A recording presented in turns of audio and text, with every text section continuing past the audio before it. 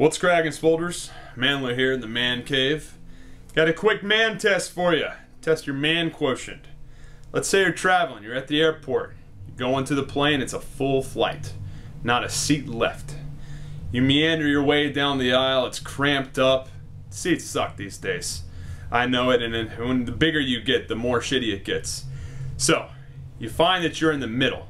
You're probably B or E, and it's going to be a cramped ride. There's one test that you'll face while on this flight that will allow you to know if your man quotient is where it needs to be. If you're a self-respected, badass individual.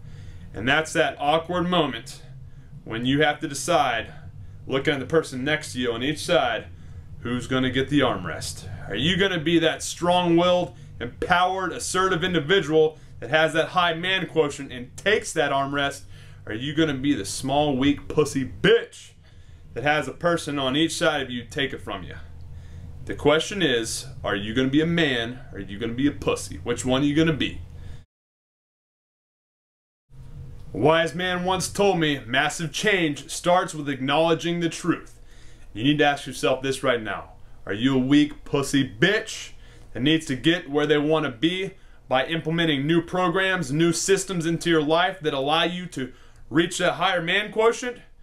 If so, then do yourself a favor. Click the link below and allow yourself to be the badass that you want to be. Flex Friday tomorrow, SWOLEdiers. Have a good one. MANdler. Out.